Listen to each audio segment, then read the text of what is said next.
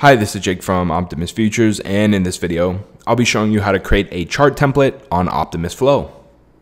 Now, before I do dive into the video, I would like to mention that if you are interested in trying out the platform or trying out a demo along with a free 14-day rhythmic trial, you're more than welcome to head down into the description below and use our sign-up page there to sign up for a free demo. Now, to get into the meat of this video, again, let's go ahead and explain what a chart template is first. Now, a chart template will essentially almost copy and paste everything that's created on the original chart it was originally created off of and apply it to a new chart. So it pretty much creates ease of access and efficiency for our users. Now, this works with indicators that are applied to charts, drawing tools, Fibonacci, whatever you apply to a chart. And even the time frame and the type of chart you use is essentially going to be copied and carried over to a new chart every time you open up the template. So first, before I do create the template, let's add a couple indicators to our charts.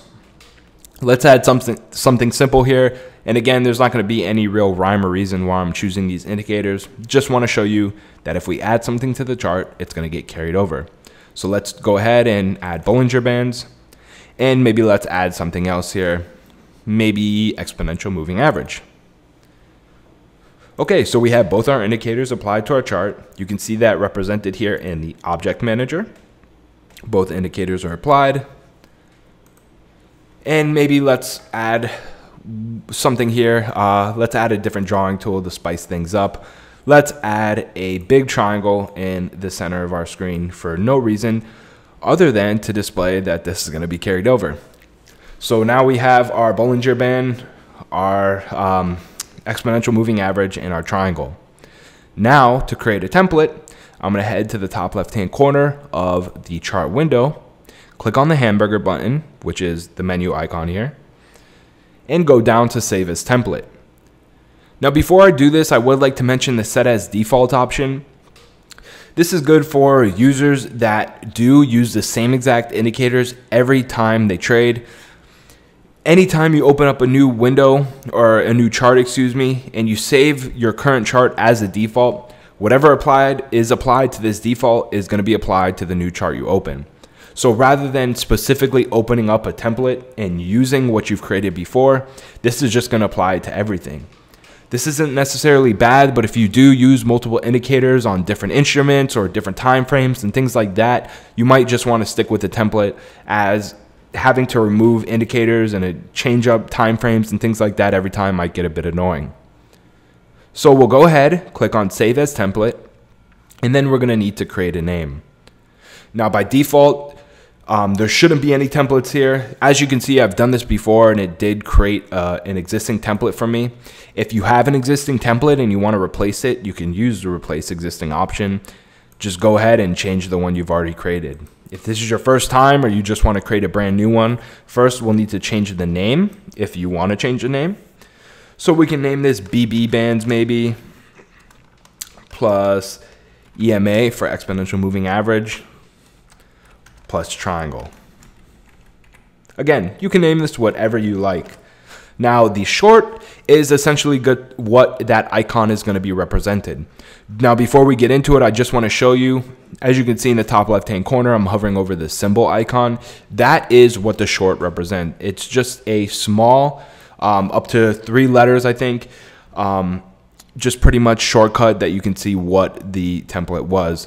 So maybe I want to name it BET, for example. I go ahead and save it. Now I can go up to my Optimus Flow icon, the main menu here. Now I can see I have my BET, which is the Bollinger Bands, EMA, and my triangle. I go ahead, click on it, and as you can see, I just opened up a brand new chart with all the indicators and my drawing tools that were already applied to it. Let me scrunch this down, and you can see it's the same exact chart, same exact time frame, same exact candle type. So again, all you need to do, come up to the top left once the template's created, find your template that you created, open it up, and everything is applied. So the default, or the template that you create, is essentially going to act as a default for every time you open this up going forward. Now, as with all the icons on Optimus Flow and all the windows, you'll notice up in the top right hand corner here of my template icon, there is a star. This star will essentially favorite this icon and put it up at the top toolbar here. Again, this works with everything on the main menu of Optimus Flow. So now I can see my template is up here. And if I use this template often, it's probably a good idea to save it up here. I just left click it and my chart's open. If you don't like a template, you can go ahead, right click it here, remove it. You can unpin it from the toolbar as well using this, and you can even rename it if you want. Again, when you do save a template, you also have the option of replace an existing one. So you can go ahead and replace an existing one that you've created before. You can, if you want, maybe remove the triangle here. Just gonna double left click it, delete it from my chart, just to show you how to replace it. I'm gonna replace this existing, save it, and then when I go ahead, open up my BET again, we could actually minus the T now since it's only BE, but as you can see, now it's carried over those indicators from my previous chart. There's a lot of different combinations you can use with this. You can keep it simple, you can go crazy using a bunch of different indicators, whatever you like. Pretty much just an ease of access tool and pretty much creates efficiency if you're using the same indicators across multiple charts. Again, and as always, we appreciate you watching this video. If you have any questions, post them down in the comment section below. Again, if you want to sign up for a demo, you're more than welcome to use that link down there to sign up. Again, thanks for watching, and we appreciate your view.